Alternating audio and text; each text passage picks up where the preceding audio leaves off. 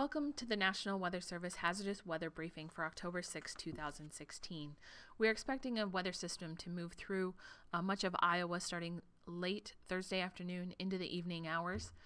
We're expecting severe thunderstorms with this weather system as it pushes through. We could see damaging winds, large hail, and a few tornadoes. Frequent lightning is also possible. The primarily area that we are worried about for these severe thunderstorms is central and southern Iowa during the late Thursday afternoon and evening time frames. Some of the impacts we could see are damage to trees and property and public safety. There is also the threat of localized heavy rainfall across all of central Iowa, again during the same time frame late Thursday afternoon and evening, could lead to brief ponding of water on roadways and some rapid rises on some of the smaller streams and creeks. Here's the severe weather outlook for Thursday, October 6th. We have an enhanced risk across portions of southwestern Iowa with a slight risk further to the north and east of that.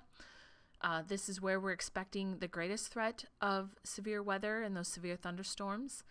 There is some conditional threats with this system. We could end up seeing additional cloud cover throughout the day, which could lessen this risk of severe weather.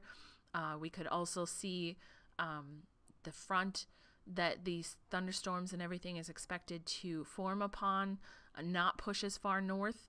So there are some things that we're still trying to iron out in the finer details, but overall everything is looking like we could have a severe weather threat across basically the southern half of Iowa during the late afternoon and evening hours on Thursday. Again, we're expecting damaging winds, large hail, possibly a few tornadoes, especially if we get to see some peaks of sunshine into the afternoon hours and throughout the day in southern Iowa and central and southern Iowa. Again, late Thursday afternoon into the evening time frame. Damage to trees and property and public safety are the main impacts.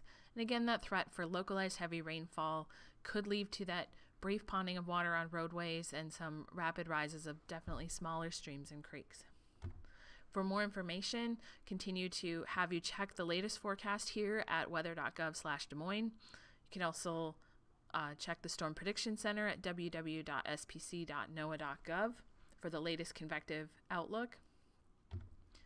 Some additional information, as always, we're always available for questions or any additional information on our Facebook page and on Twitter, and expecting later updates to these weather briefings as well in the morning hours tomorrow.